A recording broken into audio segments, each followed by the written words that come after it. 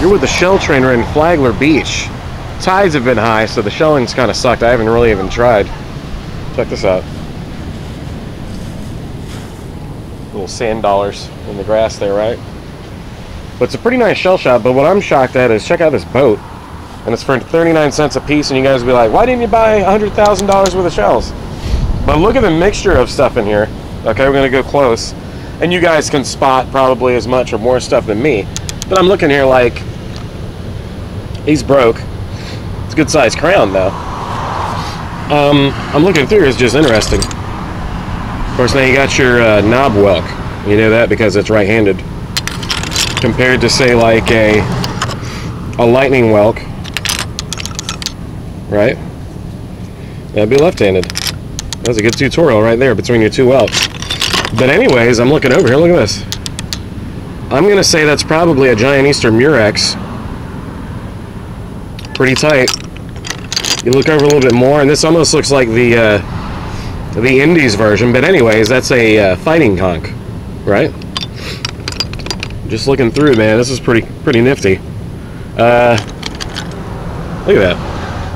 A tulip. Didn't this drive you wild? There's another knob sitting right in the middle of the picture right there. What else we got in here?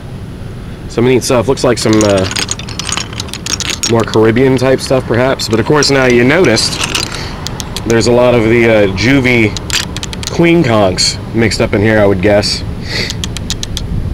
Also known as, I think they call those rollers when they're that small. Oh, look at that. But yeah, isn't that crazy? It's a boat full of shells. We'll walk around. This is just exciting. This is a good video right here. Pardon my cold. I'm not feeling top notch, but I'm actually feeling a little bit better now that I'm seeing some of this stuff. We'll look around. There you go. Look at that.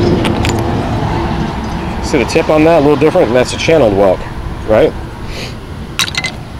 Just super cool. Notice the knobs, when they're in good shape, actually have lines on them, right? So I could take some of these bad boys home and probably will. And clean them up, right? I'm digging these Murexes though. They got some nice Murexes in here.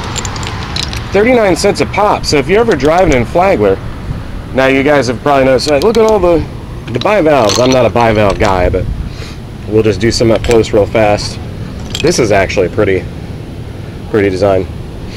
Man, that's quality video right there. Oh yeah. Jose Gaspar's Treasure Company. Shells and gifts. Right off Flagler Beach. You could just park right over there on Beachside if you wanted to. You've been one-on-one with a shell train. Peace.